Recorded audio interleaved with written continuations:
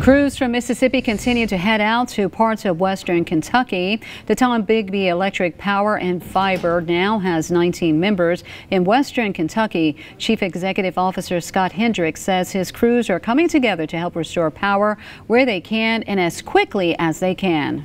West Kentucky Rural Electric Cooperative had a horrible event happen with the Mayfield tornado.